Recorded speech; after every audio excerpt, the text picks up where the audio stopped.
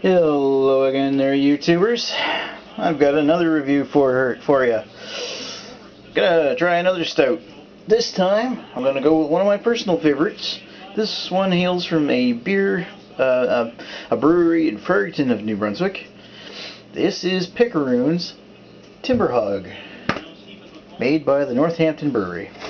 I've actually personally visited this brewery. I actually visited the brewery like shortly after their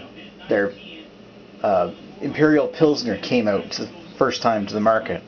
That was pretty cool. Yeah. So let me take a look at it. This is a traditional stout. It's actually classified as an Irish dry stout. This classic Irish style dry stout is the basic background of this aromatic ebony elixir, but deviations may occur from batch to batch as we improvisationally wander through variations on the theme.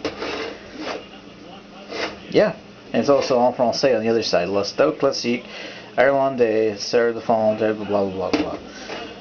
I'm not bilingual, so I can't read completely. Alright, so let's crack it open, take a look. Once again, nice artwork on the front of the bottle. You can see where it's got the Timberhog itself, like a warthog kind of look. This particular beer is 5% ABV, which makes it just a hair stronger than most Irish stouts.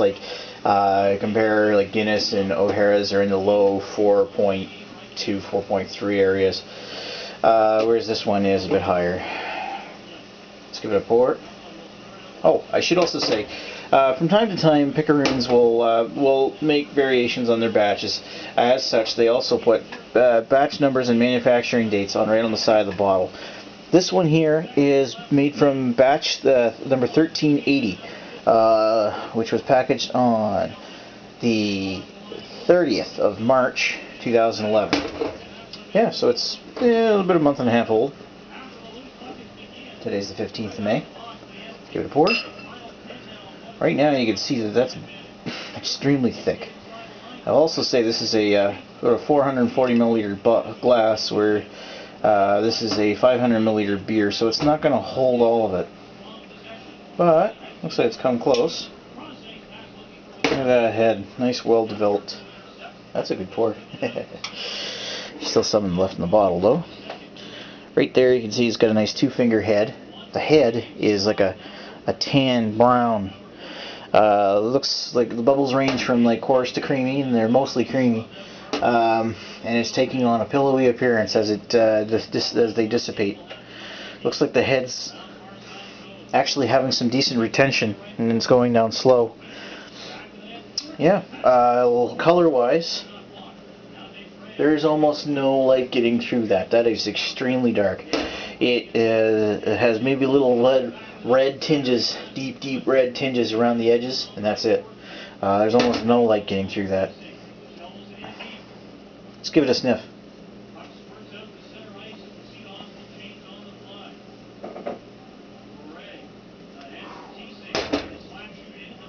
You're getting a mainly caramel malt,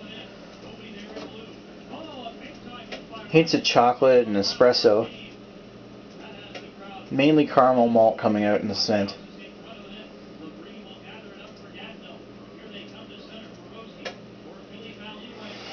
I will say that smells really appetizing.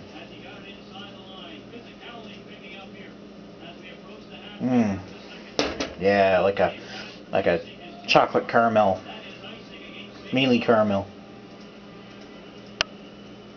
Pretty good. Yeah.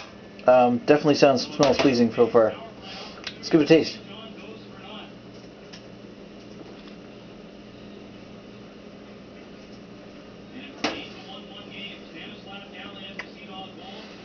Whew.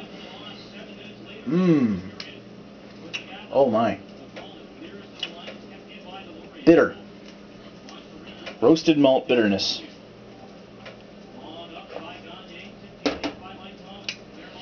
The bitterness is quite dominant. But the aftertaste fades into a caramel, pinch of chocolate, espresso taste. Yeah, it fades into like an espresso bitterness in the back of the throat due to the roasted malt, like a deep roasted.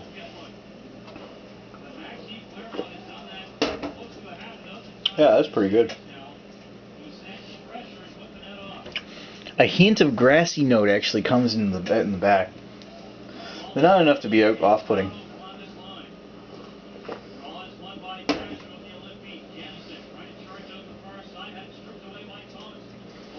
Yeah, that's not bad.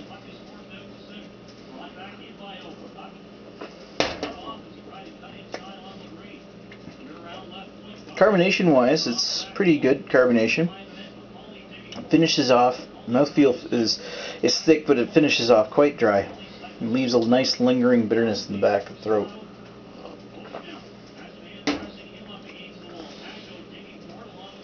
It's very much like O'Hara's Irish Stout, although the roasted bitterness almost takes on a vinegary but not quite quality to it, where it's just due to its intensity, I think. It doesn't taste bad.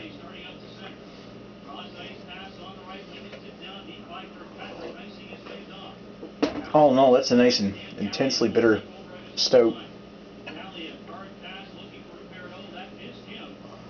Yeah, I'd say that this is kind of like in the same kind of area. Nice, good Irish dry stout attempt that fits into the same kind of area as like Guinness Extra Stout and O'Hara's Irish Stout.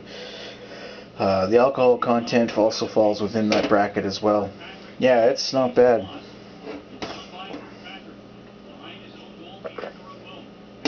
And of course, Picaroons, as they said, they make changes from point to point, time to time. Variations on the recipe as they continue to perfect the beer that give it a different kind of character. Like a couple months later, you might have a Timberhog that's considerably more chocolatey because they used more chocolate malts, or considerably more bitter because they used maybe they used some more like different types of hops or something in the beer, if they used any at all. It doesn't really come off as being a hoppy beer. Well, they probably used some to taste. Yeah. I think you owe it to yourself to give it a try if you get a chance to put and you're passing through New Brunswick. I've only ever seen this in stores in New Brunswick, so yeah, it finishes off with a nice coffee taste. I'm gonna give it a 4 or a 5. Yeah, that's pretty good. I'd say it's right up there with O'Hara's Irish Stout and Guinness Extra Stout. If you got a chance, give it a shot. Okay, bye.